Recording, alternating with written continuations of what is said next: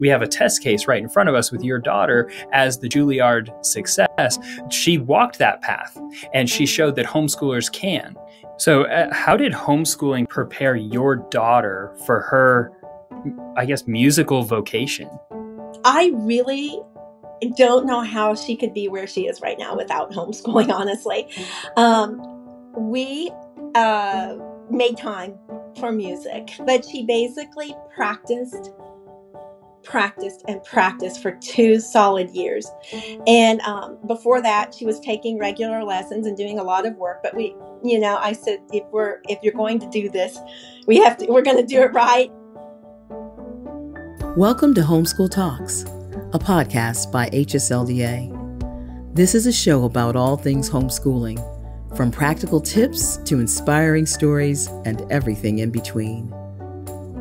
This episode of Homeschool Talks features a conversation originally hosted live on our Facebook page. So if you like what you hear, be sure to follow us there for more content like this. We're so glad you've joined us today, and we hope you enjoy the program. Hello. Welcome, everyone. My name is Jeremiah Lorrig, and I serve as Deputy Director of HSLDA's Generation Joshua. Joining me today is Allison DeMarco, founder of the Sacred Music Florida competition and a homeschool mom. We will get to know Allison and her story of installing the love of music in her homeschool program, which eventually led to her daughter to attend Juilliard. But first, feel free to put any questions you have for Allison or I in the comments, and we will save time at the end to go over those questions. Thanks again for talking with us today, Allison. Will you share with us a little bit about yourself and your family to get us started? Sure, of course. So I am married to my husband, Romeo DeMarco, and we've been living here in Boca Raton, Florida for about 30 years now, and we have 2 children. We have our daughter, who is 22 and graduating college this May, and then our son, who's 17, and he's all graduating high school this May. And we've been homeschooling since they were in kindergarten, and we our family here is basically musicians, but we're also in the boating business, and it's a wonderful time. Having both the kids graduate together like this. Great. So entrepreneurs and musicians. What a combination there. True. Well, that's great. So could you talk to us a little bit about, I guess, your story in terms of how you got into music? What's your musical background? Well, first off, I guess what I'm curious before we get to like your resume is what got you into music in the first place? What attracted you to love the sound of melodies? Well, that's interesting because my mom, growing up in a really small town in Oklahoma, was the organist and choir director at our small little church there. So I grew up literally being in church almost every day after school because, she was either doing something with the kids or with music or with choir there. And so I grew up around that. And when it came time to go to college, I didn't really see any other choice. That's just what I loved. And she had taken me, hours from our house to lessons every week and, made sure she found the best teachers she could find in our area. And it was just a natural thing. I went to the University of Arkansas and had a degree in music education. And then went to University of New Mexico for a master's, and actually met my husband there because he was singing in an opera company. I'm a flutist, actually, an orchestral flutist, and he was singing in an opera company that I was playing for. And of course, when you're under the stage, you can't see anyone, you can't see anything that's going on, and nobody can see you, but you can't see them. And so I thought he had just a tremendous voice and had asked the conductor, could you introduce me to whoever that is up there that's singing? And so that's how we ended up meeting. So we both ended up with a love of music, and and just continuing down that road. So it was in your DNA from your roots in Oklahoma, and you Right. followed your desire to chase that thing that was calling Yes. you, and it led Yes. you to true love. Well, this sounds like a fairy tale. It led to Romeo.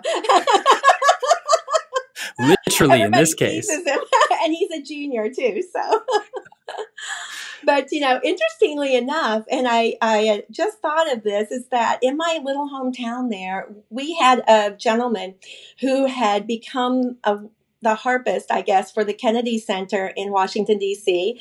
He played for... That's right down the street from where we are at HSLDA.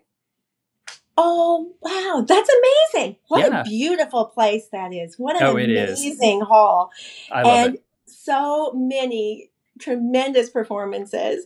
Yeah, and this gentleman became he was the harpist for the Air Force band there in Washington, D.C., and he ended up writing a lot of the music for orchestras and transcribing them into band pieces for the Air Force band. Played for many presidents. So when he would come into our little town, my mom would take me over, and I would spend the day with him, and he would teach me so many things. So. Do you remember any specific lessons or any ditties or I don't know what he would have taught you? What kind of things would somebody teach you in that kind of context? I think the main thing that he did was he inspired me. He would tell me about all his travels all over the world. He would tell me about the incredible flutists that he got a chance to play with. And then a couple of times that I would get to play with him for things back in our little area. And I thought that was just the most incredible thing, Well, it's really inspiring to talk to somebody who plays with world-class people from all around, and then they're playing with you. And one of the things I love about music is that it is, of all the careers out there, it seems to me, and of course you're the expert, so correct me if I'm wrong, but it's more of a meritocracy. It is about your skill. Can you actually achieve the objective and do it in a beautiful way? That's true. That's true. Because ultimately it's about, can you play? When you're auditioning for something, when you're auditioning for the music school, the college, the orchestra, the whatever, ultimately that's what it's about, is how do you fit into the ensemble? Are you able to do what would be required of you? So, yeah. Wow. So you learned from him, and so how do you incorporate your music background? I mean, you've got a pretty impressive resume. How do you incorporate that into being a homeschool mom and kind of passing the torch of at least an intro? Or I don't know, I'm not going to say that your children are going to be the following you necessarily, because each person has their own path, but you can incorporate that passion into your homeschool program. And how have you done that? Oh yeah, well, I think one of the music, a lot like sports, people can make the comparison all the time. I think that music and sports, things of that nature, they are they cause you, in order to be good, you have to have a self-discipline. You have to have an ability to be able to break down complex thoughts or complex music or whatever into doable segments. You have to be able, it works both sides of your brain, and it helps you and gives you that perseverance that you need. Like if something gets hard, you don't give up. You keep going. And if it doesn't work this way, you try another way, but you keep going. And that applies to any area of life. It doesn't matter what someone in music does. You have the tools to be successful when you have studied music at a even a medium level. You have those tools, because so many things in our lives are difficult, and you need to be able to figure out and have those skills to be able to go at it maybe a different way if you don't succeed the first time. That's great. So question for you. Sure. There are many parents will have this idea, I should have my kids learn something about music. And, they know it instinctually. It's kind of culturally something we're aware of. But you, as somebody who's on the front lines teaching young people about music, what is the benefit of studying music? Why is that a thing that people should seriously consider for their kids and for themselves? Well, I think one of the a benefit that came to my mind right as you're saying that is the fact that, like I was saying, music works both sides of your brain. And a lot of the times when you're in school, you're so working, and I hope I get this right, but I believe the left side of your brain, controlled by the right side, the more logical, and of course we do use that side of our brain often in music. However, I think a lot of the time in school, we miss out on the other side of the brain, and if you're, it's important, there's art and music and different things that are creative. And I think that, and I always advise, parents to, start your kids on piano because it's a visual. Me as a flutist, I never see my fingers. I don't see anything. I don't have a visual for that. A lot of instruments, you don't have a visual as such. So you start out on piano because you've got that here, and it's kind of the logical side of things. But then when you learn, just like learning to read, it's difficult at first, and you sound out the letters and you learn to put the letters together. Learning to read music is very similar. And you do hit that point where you're sounding out words, and it's very frustrating because you can't just read the book, But in music, the same way. If you get over that hump, a lot of people quit at that hump, but you keep going and you eventually get to the point where you can read. And when you do, the advantage, I think, just blossoms of music because you have a way that you can express yourself. If you're happy, if you're sad, if you're frustrated, if you're really joyful, whatever it is, you can literally just sit down and play out your emotions sometimes. And it's wonderful. And I think it's good for kids to have that. And it's really good for them to be able to kind of balance out, because that creative side will pour into other things that they're doing, and it needs to be nurtured, I believe. So that's great. And you're the expert on music, so I'm going to totally defer to you, but I love philosophy. And so I philosophize about these kind of things. And one of the things that I've, put some thought into is it seems to me that music is the language of emotion. It is the way that we can express emotions that we can't express with words. It enables us to not articulate in the sense of using words, but rather a way to fully present something that can make the world a more beautiful place because it expresses the complexity of what emotion has that we can't fit into maybe the words that we can form on a page. That is such a great point because I believe that I talk with my daughter often, in these last 4 years, and I've learned so much from what she's learning there. But, one of the things that we talk about is that a piece of music is like a painting almost. It's like a work of art, except, instead of brushes and colors and things of that nature, you are literally taking this. And when people listen to music, especially when you're listening to this really amazing, fine music, which is important, by the way, you listen to good music, but you can develop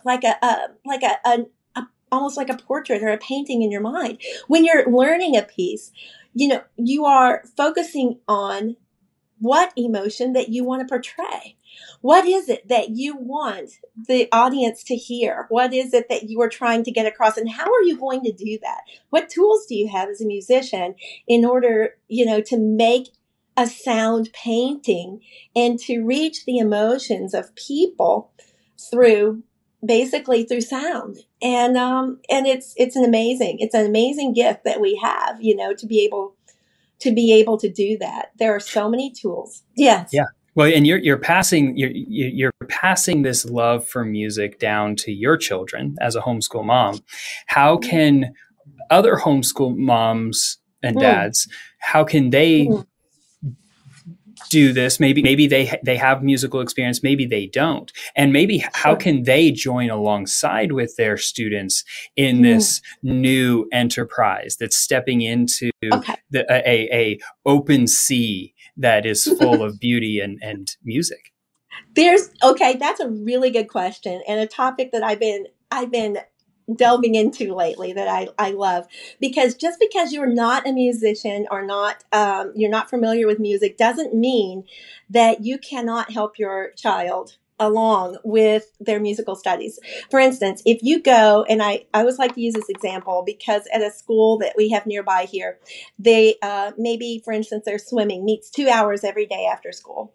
And, that's what, 10 hours a week that they're with their swimming coach. And then they meet all summer long. So, a lot of the sports teams, they're meeting regularly, but we as musicians, we go for maybe an hour lesson a week and we expect magic, And the thing is the majority of the work is taking place at home. So as parents, it's very important to know how to guide your kids through this. And I like a couple of things. One thing I really like is being able to listen to very good music. And, some of the, going on, anything coming from Lincoln Center, from the London Symphony, listening to some of the great works of the Romantic era and Debussy and Saint-Saëns, some of these beautiful pieces that they might not be familiar with, but getting in their ear what good sounds like is very important. But then also, I like, for instance, you see the learning pyramid online. And you see at the bottom of the pyramid where the most retention takes place is when they teach it to someone else. So my thought is I like for the kids to be able to teach their parents what they're learning. And the parents really need to jump in and ask questions. What is this on the page? What does that mean? What is this? What is that? And then as you do that, you're going to become more adept at learning. Can you give some examples of some questions that parents should ask? Oh, of course. Okay. So maybe what does this symbol mean? What if you hear something that's, asking questions instead of saying to them, well, I think you're supposed to be doing this or you're supposed to be doing that, but let them tell you and figure it out. Because I will tell you this. My daughter took Irish step dance for 10 years. I know nothing about Irish step dance. And I thought she's got to be successful. So I told her, you teach me to dance, teach me these dances. And so she taught me how to do it. And she taught me the technique. And the next thing you know, we're entering a parent-child Irish dance competition division. And so, which was, I don't even want to talk about it. It was scary and it's over. But we did it. I will never Brave forget soul. it. We will never forget that moment. But in the same way, let your child teach you. Let them, ask about all the things on the page. Even if you know what it is, ask them. So what is this? What is that? Exactly. And how do you understand what you're seeing? Questions like that. Yes, exactly. And let them help you and practice and work on it and get better and let them, who knows? You could really learn to play and your child could help you along the way. But I think it's very important that, one of the experiments I did with my daughter growing up was that every time she was sitting at the piano, basically, I thought, what would it be like to have a lesson every day? And the lesson wasn't me sitting there with her and going, okay, do this, do that. The lesson was me just being in the kitchen and saying, oh, what was that? What was that just happened? Oh, could you try it like this? What if you did that? What if you did this? And So do you think it's healthy to say things like speed it up a little bit, slow it down a little bit? I want to hear what that could be like, or is that interfering with the learning process? What if you changed it? Everything, music like art can be very subjective. What would that sound like if it was faster? What would that sound like if it was slower? What would it be like if you thought of this entire piece as one big phrase rather than a whole bunch of little ones? What would that change in your mind or in your thinking? And when they do something right, ask them, what did you just do? That was beautiful. What'd you change? And then go back, play it the way you did before. And what are some, you just mentioned something that sparked in my mind. What are some compliments that would be helpful to give your children if they're learning something? So I have, I think of the little kids who I know and love who play the violin, and when they're starting out, it's a little rough. Right. It takes a little bit for them to get it right. Yes. But what can we compliment them to help them flourish and find their love and joy in music? Well, you know what? I think it's really important when you do hear something good to point it out immediately and tell them that was wonderful. Tell me how you did it. The other thing is that you can talk to them about how you really are proud of them for working hard today. And I know it wasn't easy. I know this was a difficult passage and maybe you don't know it yet, but you know what? You're a lot further today than you were yesterday. And every day you're making progress. And I'm so proud of you for not giving up, And It is a discipline. It is. It's a discipline. And you know what? Here's the kicker. You will never be good enough for yourself. Do you know what I mean? The better you get, the more and the higher the level you get, the more you realize how much more you need to learn. And so you're never going to arrive and say, you know what? I'm an unbelievable flutist now. That's just not going to happen because there's always learning. And once you come to that realization that it's just a constant growing throughout your entire career, basically. So how did homeschooling prepare your daughter for her, I guess, musical vocation? Well, I really don't know how she could be where she is right now without homeschooling, honestly. We made time for music. We cut out a lot of other things to make time for music. But, we started early. We're not fast, but she basically had completed all the high school that we were going to do. And by 16, we just started early and that was it. But we started the dual enrollment program online. And at 16, we knew that in 2 years, she was going to need to go to a college. So in that 2 years, she would take one class online at a time. And if it was interfering with the music, we would kind of hold off on it for a little while. But she basically practiced for 2 solid years. And before that, she was taking regular lessons and doing a lot of work. But I said, if you're going to do this, we're going to do it right. And we have to work hard because when you go to these auditions, no one's going to give you a test and ask you what you know about music. They're going to listen to you and they're going to say, yes or no, basically, whether you're in. And so I found a teacher and about 3 hours north of us. And we drove for 3 years in a row. Every Monday, we drove over about 3 hours and 20 minutes north of Orlando from Boca Raton. And we would come back in the same day. And because I found a good teacher, basically. Found a very good teacher. And you're able to prioritize that. And one of the things yes, I think of my family, I'm not very musically savvy. I appreciate it. And I love going to the Kennedy Center, for example, to hear beautiful music. But growing up, I had a family with 7 siblings, me and 6 others.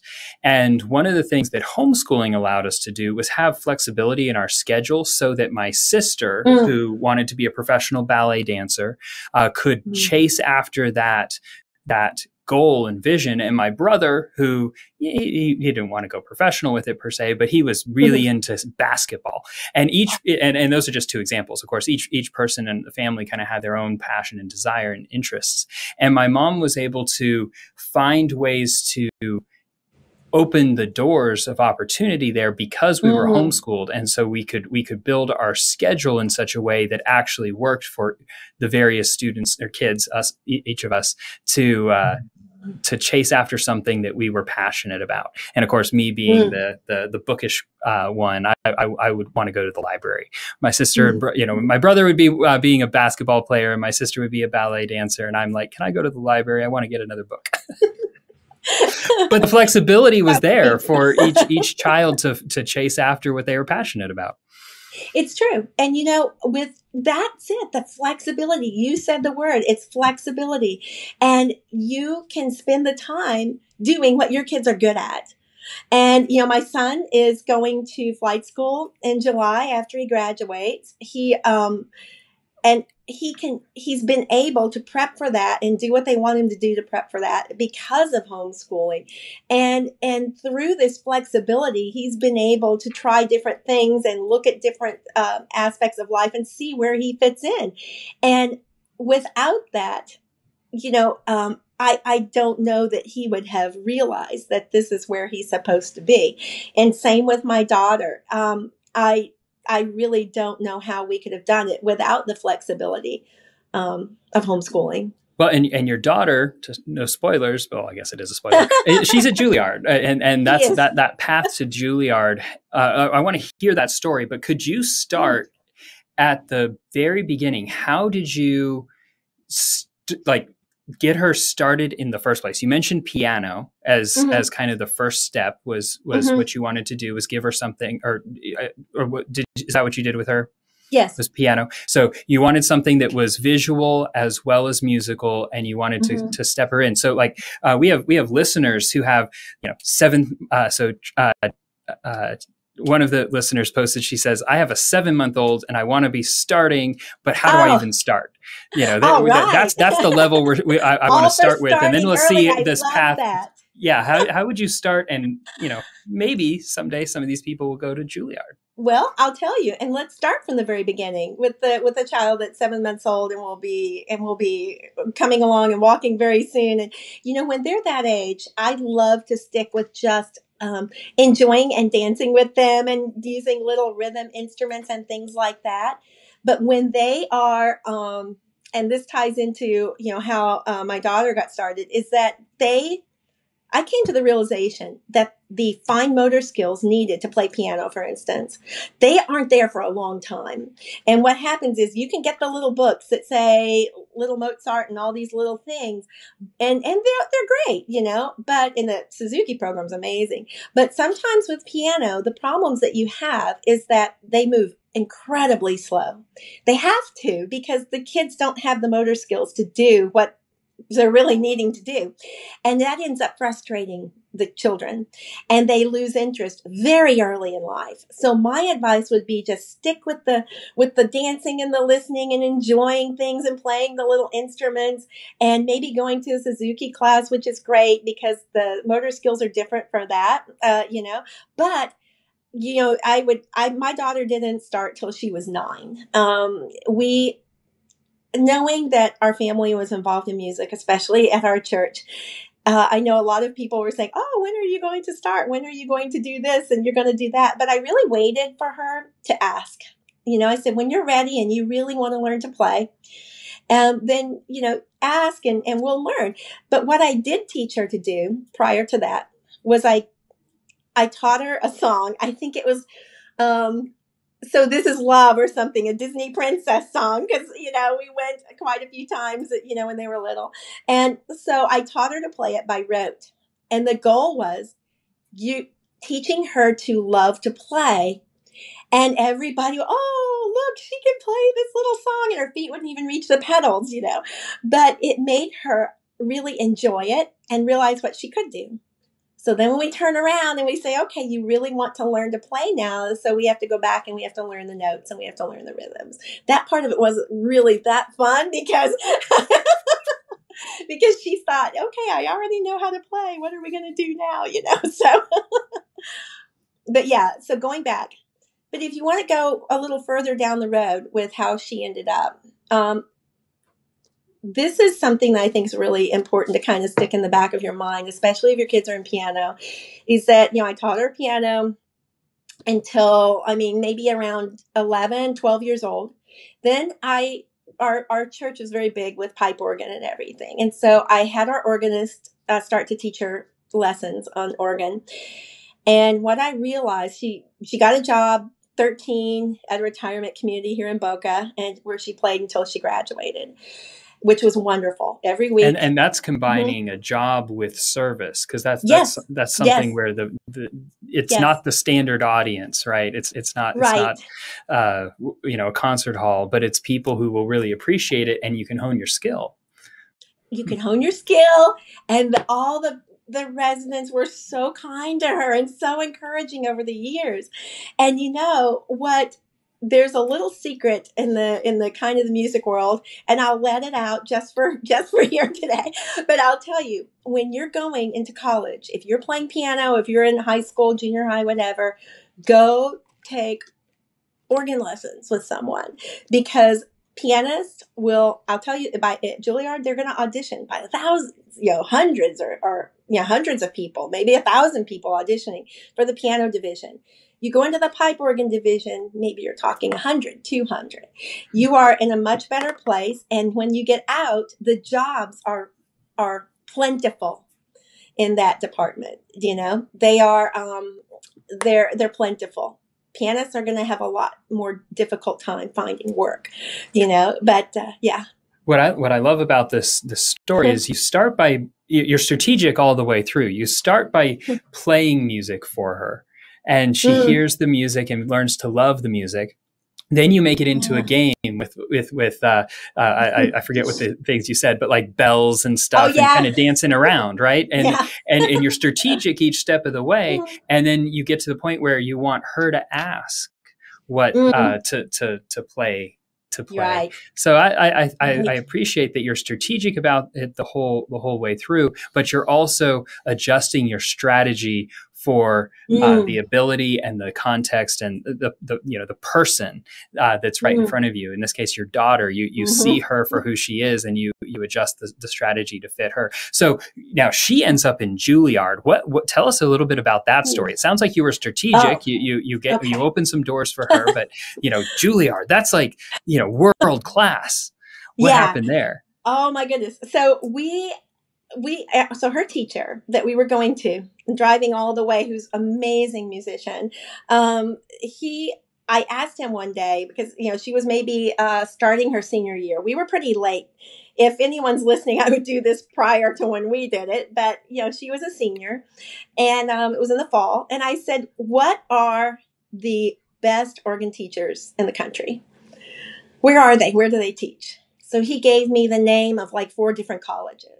So I went on to their website and found out, because all of them tell you for auditions, we require a Bach trio sonata, work from the Romantic period, or work from here and work from there. And so I wrote it all down and I took it to him. And he helped to put a program together that incorporated all the requirements for all 4 colleges. And then we sent out applications, and thankfully she ended up with an audition at each one of the locations. We flew to each one, and when you were there, which is another thing that's really great if your child does this, you can get a lesson with the teacher while you're there. Like after your audition, you can take a lesson with them. Do it. It helped us in so many different ways to decide different things.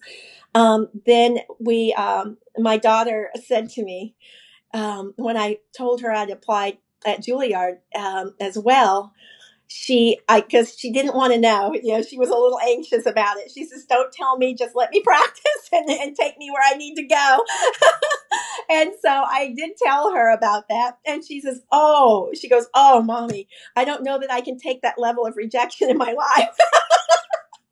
And I said, don't worry. You know what we're going to do? We're going to go there. We're going to have a wonderful time. We're going to go to New York, and we're going to go to the school. You're going to play, and then we're going to go out, and then we'll, and we'll enjoy a few things around the area. And so, so I, said, just relax, because it's, we'll go there and we'll just enjoy our time. So anyway, throughout all these different auditions, when we went there, I knew when I met her teacher, her current teacher, I knew that this was the right place for her. And this was prior to her audition. And, I just, like I did for all the auditions, just sat outside the door and prayed, And interestingly enough, when they talked to her afterwards, her answer to some of the questions that they asked her happened to fall right in line with what the school is all about. They're really about creating and playing outside the box, and that was sort of matched right up with a lot of the answers that she had given to him when he asked her what her goals were. And so, we heard from them fairly quickly, but we didn't, and this could be controversial, but we did not tell you what we didn't do. We did not do a lot of theory. We didn't do any ear training. We didn't study music history. We didn't do anything, because at the time when I realized she's got talent and they just need to be able to play really well, And so when they go to these auditions, that has to be where they're rock solid. And, the other things can come. She's really good at theory in her training now, but she got it there. So, Wow. yeah. Well, that's a rip-roaring adventure. So we've talked about kind of the beginning with with a toddler and kind of so it's kind of the lowest levels of introducing kids to music and the highest levels of getting into Juilliard. What about parents who are feeling like, oh no, my kid's 8, 9, 10 years old, and have I dropped the ball? What can they do to catch up? Oh, like they've got kids in that range. Because you started the music competition, right? So how do people step into that? Oh, into the role of what do they do at this? Is this age level? Yeah. Get them performing for anything and everything. Perform for competitions, your recitals, your family, whatever, but perform regularly and see, just get used to this. But you are very much not late because like I said, I didn't even start teaching my daughter until she was like 9 years old. And so you have plenty of time. And as a matter of fact, when they're older like that, they learn much more rapidly than they do when they're young. So to me, I find it, I find it encouraging because music, when you hit a plateau, when you're not making progress, it's not fun. It's like somebody sitting there trying to do algebra problems and saying, and you're telling them, oh, you need to have fun. This is supposed to be fun. Well, it's not, but when it's hard, it's not fun. And so learning to find the ways around the hard and around the problems is very important. And, you mentioned the competition. That's one of the things I'm speaking about there is basically creative practice techniques and how to take those plateaus or those obstacles that are standing in front of you, especially at that young age, because you're developing habits. You're developing habits that will either take you to be for, to more, to greater things, or you're going to become discouraged, and that even becomes a habit, and then you're going to want to give up. So yeah. What do you have for parents who they know that their kids should develop an appreciation for music and learn to enjoy music as a hobby, but they're not gonna chase it all the way to college. What would you say to parents in that zone that are wanting to make music a part of their students' lives, but not the career? Oh, of course. I think that, and this goes back to what we were saying, that things are fun and enjoyable when you're good at it. And I think that they need to get to the point before they graduate and keep them in it, throughout high school. But they need to learn, and perseverance that they learn and being able to overcome these obstacles, knowing that applies to other things in life that they're going to do. But they need to get to the point where they are able to sit down and just play, because otherwise they're not going to enjoy it. It's just going to be hard. But, that would be my goal for those kids who, who don't want to do that, or like my son who wants to go to flight school. Well, you know what? You get to the point where it's enjoyable and you can just sit down, and maybe you have a few books or there's always so many books of music for whatever level you are.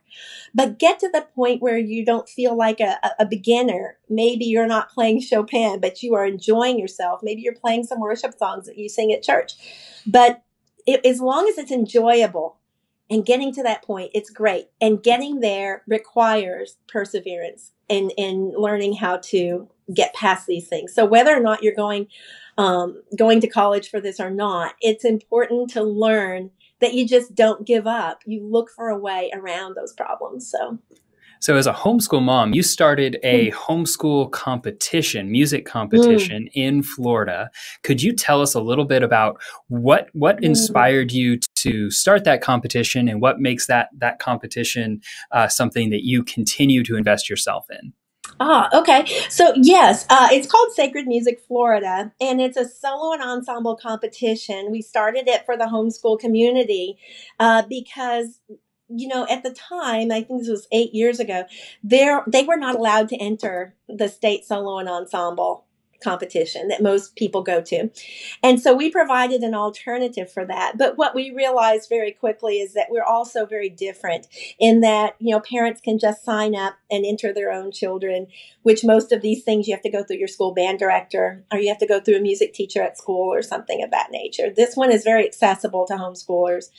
And we are, we look at the whole picture when they're auditioning. I really search out for the judges, the best ones I can find, that we're not, as I say, musical accountants.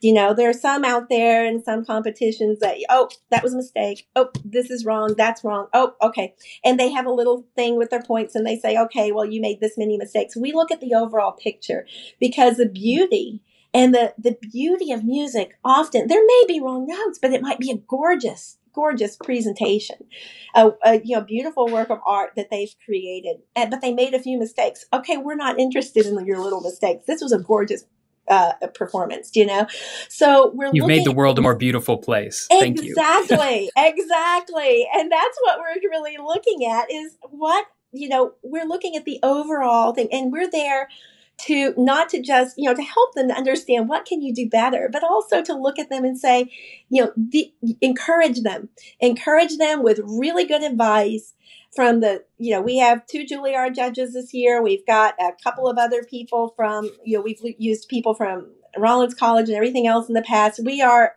really seek out people that are encouraging to young people and that will give them advice that they can take home and use right now. We have a class there this year, The Art of Possibility, where he teaches them right on the spot different things that they can do right now that are going to make a dramatic difference in their playing. And so, that's one of our goals. And it got started because of a need of this. And also because sometimes as homeschoolers, I adjudicated a competition for many years in Palm Beach County. And one of the things that we would know is if it was a Christian school or homeschoolers that would come in and compete. And they were always the bottom. And I thought, this shouldn't be, if we're going to this Christian school or we're homeschooled, we've got time, well, the Christian school not as much, but homeschooling, you got time. So what is it? Why is it they're not exceeding or rising above their public school counterparts? And so one of the reasons we're doing this too is to teach these kids how to excel, teach the parents. Here's how you work with your kids. You need to go find this person. You need to find a person like this or that to help your children, and really pointing them in the right direction so that they can rise above and succeed. This is really tailored towards, we take kids from any type of school, but we're tailored for homeschool students. And one of the things that we hear from time to time is you're ruining your child's opportunities by homeschooling because they don't have a band director and things like that. And it sounds like there's 2 things that I'm taking away from this conversation. One is that homeschooling has the flexibility to allow students to chase after those dreams with focus and intensity and seriousness. But number 2, there are resources out there like your competition that help equip them to succeed even in a system that's not designed for them. And and we have a test case right in front of us with your daughter as the Juilliard success, who she walked that path and she showed that homeschoolers can. Right, exactly. And, and just as an interjection here, a large amount of the American students at Juilliard are homeschooled. They have time. And, and my daughter is one of the judges for the piano division this year. She's going back for her master's degree there again in the fall, but she's going to be there, as is a colleague of hers in the vocal division. And you said it just right. This is providing the resources for these families. And we work really hard to design a day, and not just this day where we have workshops. We have a choir this year that's going to be learning from, the gentleman who does the candlelight processional at Epcot. He's been a 45-year veteran of teaching in colleges. Amazing man. And we have so many people lined up to really help these kids to take what they're doing, no matter what you're doing in the rest of your life, to take them to a new level, to where they can enjoy, to where they can learn, and to where they can really develop skills that will, again, help them in any area of their life. And so, this is a day, workshops, choir, competition. However, we're working to make this year round, so that all year round, we're going through a book, we're going through this, we're going through the practicing mind, we're going through this book, that book. And there's so many resources. And I just want to be able to take families through this and help them to learn what I'm learning, because there's a world out there of information that's not normally accessible. So. Great. So anyway. Wow. So there's just so many facets to your story and your daughter's success that I find intriguing. So there are homeschool families out there that are invested. They know that this type of career is something that they want their students to have open to them. And there's others that really want to open the doors of opportunity, but they don't feel like they have the resources to invest in regular lessons. Do you have any advice for those parents who are wanting to see some doors open here, but they're looking for maybe some low cost ways to step into the fray, especially if they have like a lot of kids, like my family with 7 children? Lessons could stack up pretty quick. I completely understand. There's one year every year we have an outstanding soloist of the day from every judge. One time, one of our winners was studying with someone, I think in Slovakia or something, online. And, there's different options. There are a lot of people studying with people online these days. But, on that note too, one of the things that we're going to be doing through the summer is offering a class at no cost that they can learn theory and ear training and music history and things of that nature, so that we can help develop and make these kids into a really well-rounded musician over time. But there are a few options. You can try the online option. Like I said, some of these kids are amazing that are studying online. I mean, some of my daughter's colleagues are teaching online. And, so if you're in a certain area in Florida or whatever, or you're looking for someone, you could, send an email and we can figure out an option, because I think there are always options for people. No matter what, there's always somewhere you can reach out or someone you can reach out to that can help you. Try your church music program. It's wonderful because, all throughout history, you have so many don't do this now, but children's choir, youth choir, all these things, it's all free. And you learn a lot. And then you get in connection with the director at that church. And he says, oh, well, I have somebody who's teaching right now. And they're, maybe it's a younger person who's looking to, to earn a little bit of money teaching piano. Go to them and learn, support a homeschooler who's teaching lessons at their church. There you go. My sisters did ballet, and one of the ways that they were able to do the kind of chase that ballet dream, and one of them ended up dancing professionally. But one of the ways they did that was by finding ways to then turn that into making money. So they began to teach younger students ballet, for example, and what they would have been making money, except that money went straight back into getting themselves lessons. Is there similarity in the music world where you, as an older student, can teach younger students and kind of continue that process in a music school of some sort? Well, here's a thought. Pay for lessons for your oldest child and then let them teach the younger ones, and then, let them pass it down, and if you have each child passing it down and this one teaching that one and this one teaching that one, then the next thing you know, according to the, and I really love this, but the learning pyramid, teaching it to someone else is going to only help yourself in the end to learn it more clearly. So once again, homeschooling, it's so flexible. It gives you a lot of options that you can, we are limited by our own creativity, but we're only limited by our creativity, it seems. Exactly. Exactly. That's amazing. Sure. So as we're coming to the end here, trying to think of any questions that our audience has. If you have any questions, feel free to put those in the comments. Allison, do you have anything that you kind of feel like you still want to talk about? You still want to tell a story? I just think that, this in the music, again, when you're going through and you're learning so much, one of the things that we didn't talk about really was motivation and what goes on through your mind when you're practicing. And I really think that, people talk about performance anxiety, and that I can totally understand that, because I just played in New York with my daughter on her recital, and I hadn't been nervous in a long time, but I was nervous for that. And so the idea of being nervous and doing something anyway is a big deal. You're going to be nervous. Sometimes kids get nervous going into their lessons every week, even in college.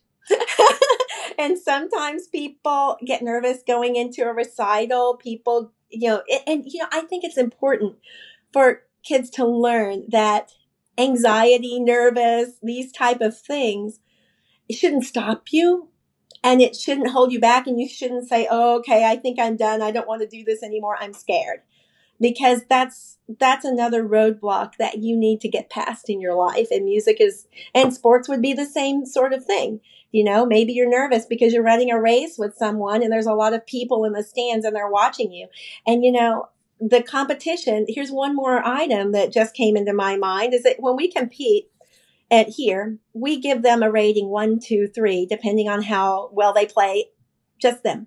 But we also rank them with 6 levels. And in each level, we have 5 age groups. So you're competing against people, for instance, between the ages of 9 and 11 who have studied 2 years. So you're narrowing it down. But someone's going to be, I think in one level, we've got 12, 15 people. Someone's going to be last and someone's going to be first. And I tell everybody every year, you know what? This is not about the trophy. This is not about the trophy. This is about the fact that you set a goal. You worked really hard. You came to compete, and you're going to walk away a better musician because of it. So I don't want them to get hung up on, I got 12th place, or I got 4th place, and I really wanted first, or whatever. It's a way to learn that sometimes, one person gets first in every division. And I think it's important that we learn that we're not always the first one, but it's okay, because we work harder and we figure out, what did I need to do in order to become a better player the next time around? I don't know. I think it's an important lesson to learn that sometimes we fail. It's not a failure, because you came and you did it and you improved. So it's amazing how music can touch so many different parts of our lives. Mm. Thank you for sharing all your story, your wisdom, your enthusiasm for music. I've really enjoyed this time. Thank you for having me. This has been wonderful. Thank you. For sure. Well, thank you. Thank you for joining us today, Allison. For all of our listeners, you can learn more about the Sacred Music Competition. The link will be in the comments.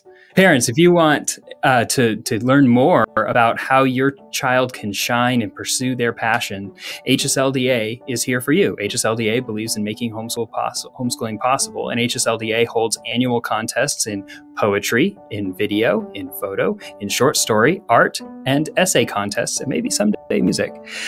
You can learn more about these contests at hslda.org/contests. Also, if you're not a member of HSLDA, we'd love to have you join us at hslda.org/join. Thank you again for joining us, Allison. We loved hearing your stories. I hope you have a great day. Today's episode is made possible by HSLDA's Generation Joshua program. Do you have a student who wants to make a difference in our nation?